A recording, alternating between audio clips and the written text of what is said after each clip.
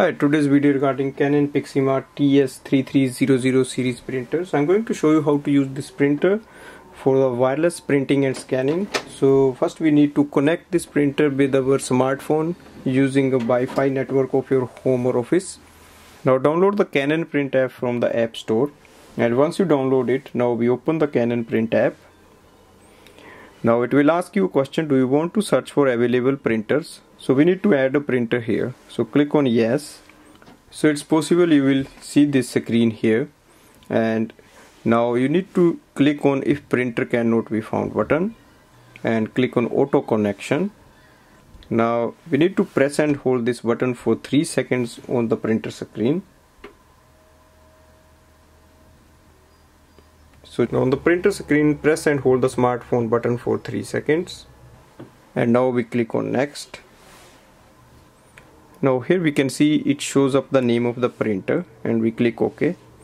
Now you will see the name of the wireless network here, so you just have to click yes. Now enter the wireless password, and you will see in the final end you will see the screen confirmation screen, and in the end you will see this screen where you get the scan and copy and print document option. So let's start with the scanning.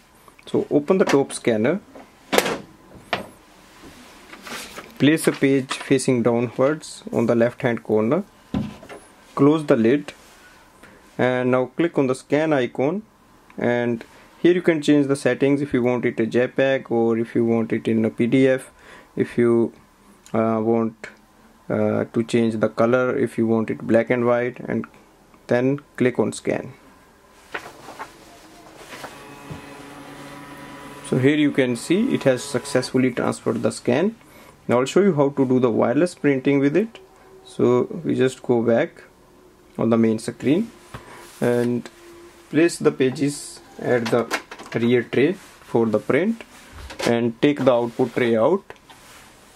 Now click on print document section, select any PDF or document.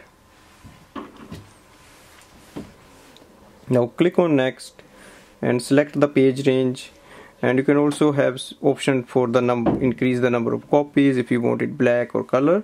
And once you do that, click on the print button and just wait for the print.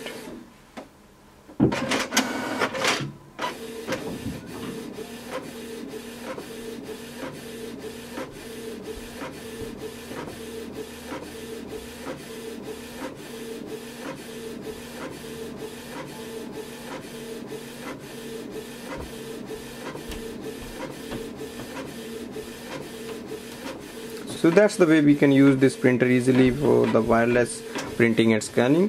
Now although this printer is doing wireless printing and scanning, it's quite slow in the connection when you are going to connect it with the Wi-Fi, and it might be possible it won't go through once. You might have to try it few times and then you can use it easily. Thanks for watching.